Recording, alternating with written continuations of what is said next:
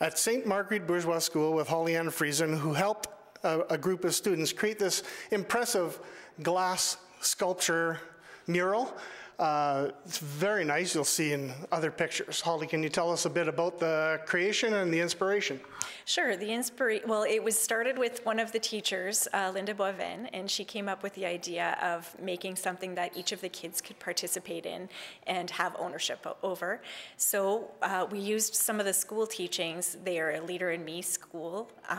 And we talked about 7 habits of healthy kids.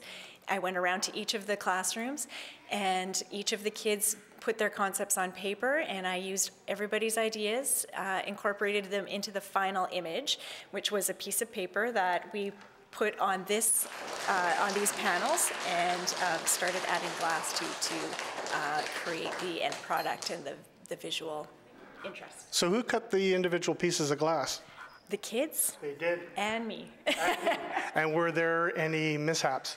No, there was surprise. I had a couple of mishaps myself, but nobody got hurt. So, which was a feat in itself, for sure. Well, you were probably a lot busier than they were going back and forth. I think they were more focused on what they were doing, and I was more focused on the overall. So, yeah.